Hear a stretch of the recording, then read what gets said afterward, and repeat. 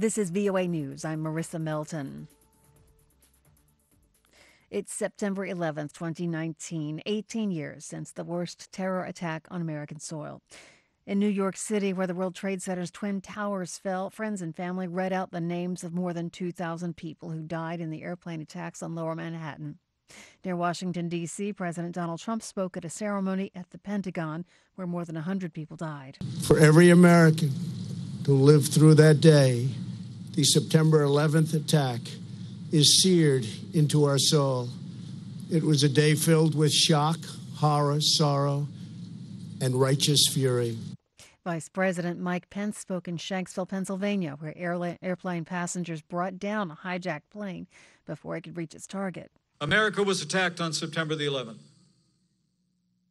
But America took the fight back to our enemies on that very same day.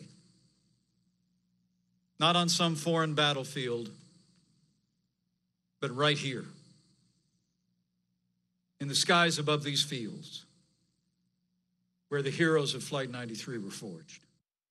In South Sudan, after meeting for 3 hours Wednesday, President Salva Kiir and the political opposition leader pledged to resolve all outstanding issues, holding up the formation of a unity government. The two leaders shook hands and posed for pictures outside the White House, State House rather, but did not announce any new agreements. Last year's peace deal left a number of issues unresolved, such as security arrangements involving opposition and government forces.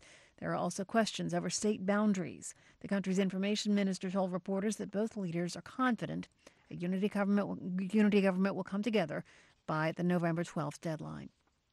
In the Bahamas, officials say 2,500 people are listed as missing more than a week after Hurricane Dorian ravaged the islands. This is VOA News. France is urging victims to come forward in a Jeffrey Epstein sex probe. AP correspondent Charles de Ledesma has more. French police are appealing for help into the disgraced financier's alleged sexual exploitation of women and girls and say they've already interviewed 3 people who identify themselves as victims. The police appeal on Twitter provided both a phone number and an Interior Ministry email address for victims and witnesses to use. It said police specialists had been mobilised for the French probe, which opened on August 23. They're investigating the alleged rape of minors and other possible charges linked to the Epstein case. I'm Charles de Ledesma. OxyContin maker Purdue Pharma has a tentative deal with about half the states and thousands of local governments suing the drug maker. AP correspondent Tim McGuire has that story. The pending agreement is said to include additional money from the Sackler family, which owns Purdue Pharma. Sources say some $12 billion will be distributed over time, and the family will give up control of the company. About half the states and some 2,000 local governments involved in the litigation are on board, but some 10 other states are saying no. Connecticut Attorney General William Tong says in a statement that the scope of pain, death, and destruction, quote, that Purdue and the Sacklers have caused far exceeds anything that has been offered so far. The plaintiffs accuse Purdue of aggressively selling OxyContin as a drug with low risk of addiction despite knowing it wasn't true. I'm Tim McGuire.